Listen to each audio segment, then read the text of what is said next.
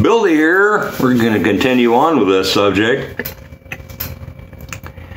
A lot of your men going their own way, well, they're pouting and they're not going to play anymore because the society's rigged. Some of them have been hit pretty hard too, though. Some of them have been married and have children, and then the woman decides she wants somebody else, and so she pulls the divorce cord, and dude has to start coughing up money, and she calls the shots, and he doesn't have any input on how his kids are raised, and he can only see them when she wants, and she can play all kinds of mean little dirty tricks, and she does what she wants, and he pays for it. Well, that's not unfair, isn't it?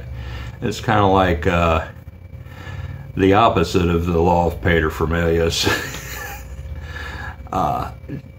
Don't cry to me. I've been through all that. I've you know, for various reasons. But my family isn't in America, it's in Russia. So I guess I'm lucky in one way and I'm not lucky in others. But I'm not here to talk about that. I just have experience. And I've had experience that got me into that. I know why I married a difficult woman. Because of our unwillingness to have a culture that teaches people how to freaking act, you know, around the opposite sex, that teaches people how to act and with manners and inside a cultural framework and form work, we've thrown all that away, and people don't know how to act, they don't know what to do, and they revert to savagery. Because of that, and we've built a system with special interest groups that are ideologically driven, that see everything as victim and oppressor. That's all they see. Everything is divided into oppressor and victim. You can do that with anything. You can take anything and there's a victim and an oppressor. It's a mindset. It was demonstrated in the Middle Ages, for crying out loud. Cervantes wrote Don Quixote. The history of Don Quixote de la Mancha. That's a freaking hilarious book. It's difficult, but it's funny. It's rich.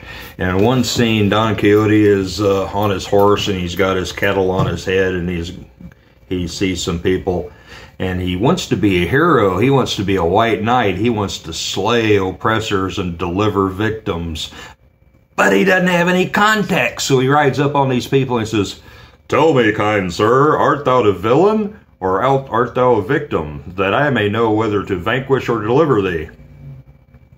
Now think about that for a minute. He has to ask people whether they're an oppressor or oppressee, so he knows whether to kill them or to save them. You got a lot of white knights around these days that are doing that, only they don't have the courtesy to ask. They let the media tell them, you know, who the victims and the oppressors are.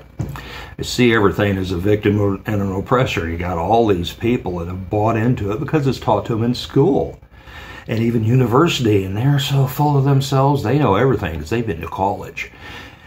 And they're against the patriarchy, and so they do things to mitigate racism and patriarchy, and they're being taught by the most racist and patriarchal people in the world. They're the ones that have made the curriculum. They're the ones that design things because it's exploitive. It makes you weak. It atomizes you. I don't remember exactly where it is. There's a story in the New Testament where Jesus is talking about something and he really pisses the Pharisees off.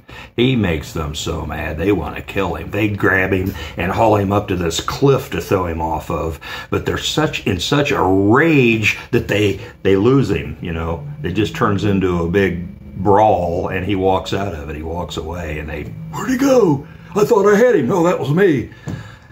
What did he say to piss them off so much? Their own scriptures, their own history, where God took care of a woman and fed her during a famine who wasn't even a Jew. She was a Gentile. He pointed that out and says God loves and takes care of Gentiles as well. That wasn't a Jewish woman. She's the only one too. She's the only one he took care of in that famine, and she was a Gentile. That's what pissed them off.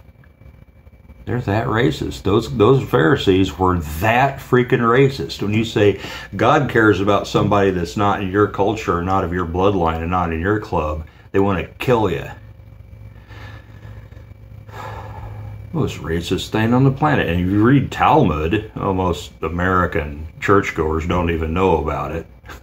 But you don't have to read Talmud to see what the Pharisees are all about. I mean, they didn't write Talmud, but Talmud was taken from their traditions when it was finally committed to paper. You had to pin them down on something after destruction of the temple. Anyway, it's one of the most racist books you've ever seen. The Goy are made of unclean substance, while they, the chosen, are clean, no matter what they do. And yet, who's forming all these organizations to fight racism? Modern Pharisees.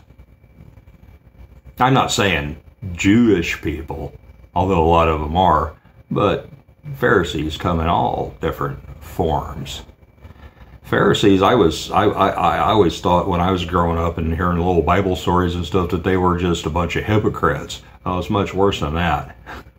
It's a religious system. It's a cult, and it still exists to this day, of special people who are extreme racist. Racism at the base of it.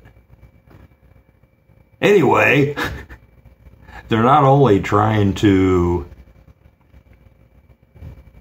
dismantle your culture in the name of racism, but also in the name of misogyny. Everybody's a misogynist and a patriarch, and it's got to be dismantled, and it's got to be, we have to set against that and make reparations and go way off in the other direction to make things right. There's people that believe that and actually try to do it. They're behind a lot of this stuff. These men going their own way. Hey, you're living in a society that's cockeyed toward benefits for women and the opposite of benefits for men in a family. It's the power for women and no power for men. The women are believed, the men aren't believed. The women are automatically given, alimony and child support and all that stuff, no matter what they do, for the most part. And yeah, they're pretty sore about that, but And then these guys that can't find a woman because they reject any sort of attention, and they don't want to be an object of fascination for somebody. They're trained to think that's creepy when they used to embrace it and cultivate it.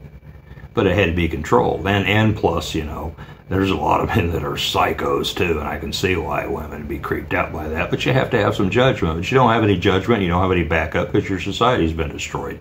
What do you do? Oh, we're going our own way. It's not the answer, dude.